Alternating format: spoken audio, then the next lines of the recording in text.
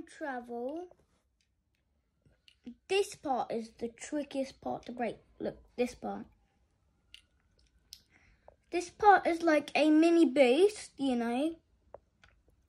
This part is, it's not a gun. It's like a portal gun, like where it gets the portal out from this time travel. And how do you get out? I'll show you. Oh, there's a gun too. Just pull him out. I don't want to take him out. But the magician about it, like the secret, I mean.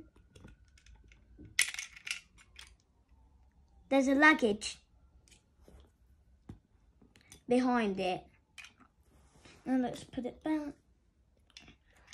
Oh my god, it's so hard. Come on, come on. Yes! Yes, I got it. Yay, finally. Now let's put the seat back on. Out, out. The part that... I don't know why this keep on breaking. I mean, you might like it. I made these because, like, you know, these parts, oh, come on. So, these two parts, like, remind me about time travels and stuff like that. These two Lego pieces. Then I started trying to make a time travel, like, it might be a bit too big, but still cool. I mean, yeah.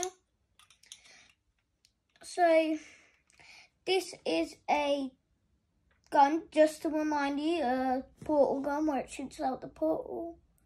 And I don't know for what is this, but I just put it there like so it looks like it's attached, but it doesn't really look like, but who cares, it looks nice like that.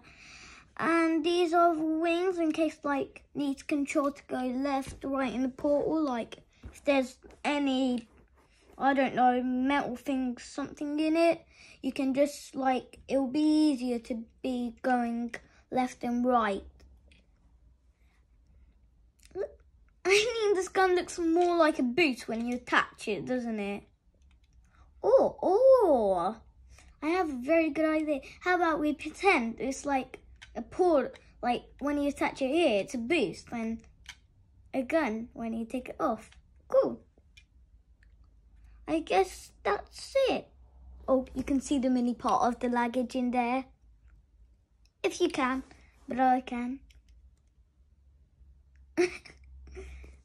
It's cool, right?